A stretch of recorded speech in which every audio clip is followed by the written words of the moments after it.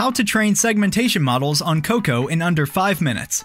To do this, users must first download the data from COCO website. There are 2 methods to do this. One is to use wget. The disadvantage of this method is that you can only use the data on a single workspace. Thus, we recommend initiating the data as a one-panel dataset object, which gives users unlimited access to the data even with multiple workspaces. You can also check and update data as you progress on your project.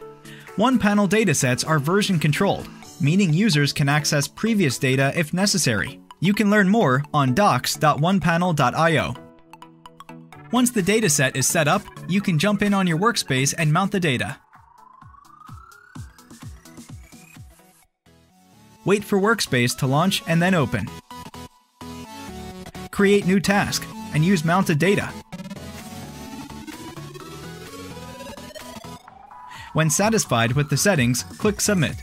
You can check your data by clicking on Task Link. If you're having issues or errors, feel free to send us a message in Intercom.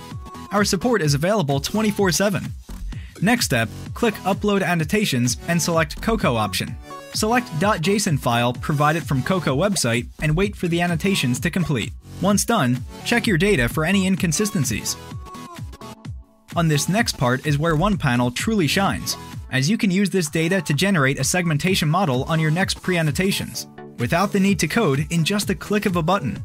Simply click on Create New Annotation Model, select Mask RCNN, and then Submit.